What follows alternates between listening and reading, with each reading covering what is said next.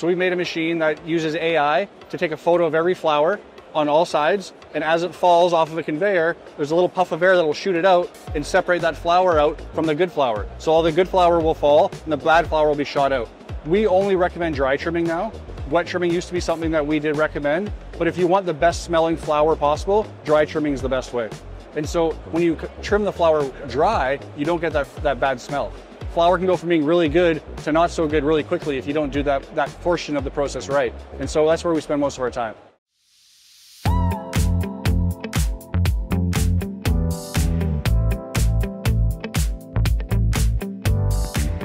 I'm Jay Evans. I'm the founder of Kirtan. We make a brand of trimmers and post-harvest technology called Twister Technology.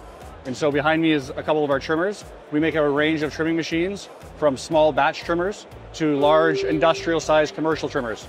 How has AI improved the world of cannabis? So yeah, we've recently developed a AI vision system. So for us to inspect cannabis at high speed and look for deficiencies in the flower. So if you were to produce, say, 1,000 pounds of cannabis and you were to trim it by a machine, you still need to go through and look at it all to make sure it's the quality you want. There might be some mold in it, there might be too much stem or too much leaf, there might be something that's not perfect. So we made a machine that uses AI to take a photo of every flower on all sides, and as it falls off of a conveyor, there's a little puff of air that will shoot it out and separate that flower out from the good flower. So all the good flower will fall and the bad flower will be shot out. How do you came up with this? So I was a commercial grower. I started in 1990. Well, I wasn't a commercial grower in 1997, but I started growing in 1997.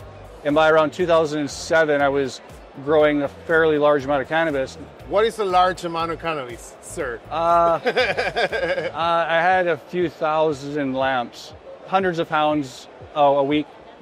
Okay. Yeah. At the time, we would hire trimmers. We'd bring in people to come in and trim it. We'd have 50, 60, 70 people to be trimming for us. The challenge was back then it wasn't necessarily legal, and so we had a lot of risk bringing these people in to trim for us.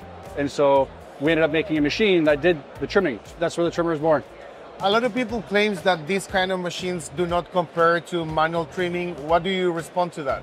You'll never get the same trimming out of a machine as you can by hand, but you will get way more efficiency, way less time spent trimming. So you'll never lose quality in terms of potency. So if you were to take flower that was trimmed by hand and flower that was trimmed by a machine and send it to a laboratory for testing, it will both come back with the same potency. Always plus or minus 1%. We've done hundreds of lab tests with this. It's always plus or minus 1%. What does change? So the visual appearance will change. Like, so you will get, sometimes if you over trim the flower, it'll look like it was over trimmed. Sometimes you'll take the calyxes off. It'll just look like it was over trimmed basically. So the look will change a little bit. We only recommend dry trimming now. Wet trimming used to be something that we did recommend, but if you want the best smelling flower possible, dry trimming is the best way.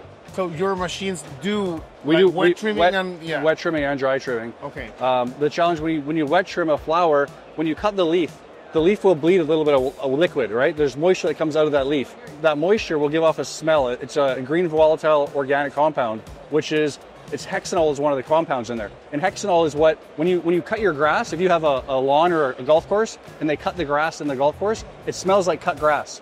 Cannabis will have the same cut grass smell if you cut it wet. And so that smell isn't ideal because you don't want your cannabis to smell like cut grass.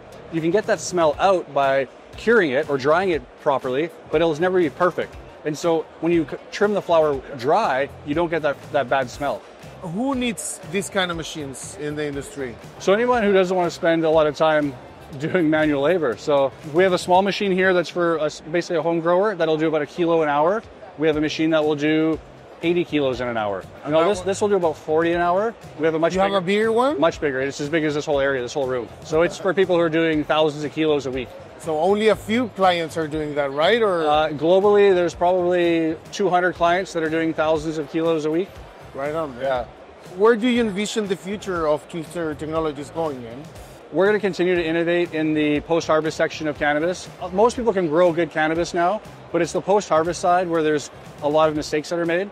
People either over-trim their flower or they don't dry it properly, they don't cure it properly. And so flower can go from being really good to not so good really quickly if you don't do that portion of the process right. And so that's where we spend most of our time. Cool. Yeah. Are there any other aspects of this machine that we should be aware of that you would like to highlight? I think there's only one thing is if you're looking at a trimming machine, there's kind of two styles. There's a batch style, which is like this. You load the flower into it, it tumbles for 20 minutes, trims all the leaves off, you come back and you take the flower out. The other style is where you put flour in one end and it comes out the other end of the machine. And so as you feed flour in, it keeps coming out the other end. That's the ideal method of doing it. Not the ideal, that's more of a commercial way of doing it. It's the same way as an automobile maker will make an automobile or a car. It's on a factory line, like one piece comes in, one piece comes out. Yeah. The same thing, they call it single piece flow. And so there's a batch style machine and a single piece flow machine. So if you're more of a commercial operator, typically you'll go with a single piece flow machine. So one piece in, one piece out. So this is Jay Evans. Thanks to the community at Invola. I appreciate you guys' time.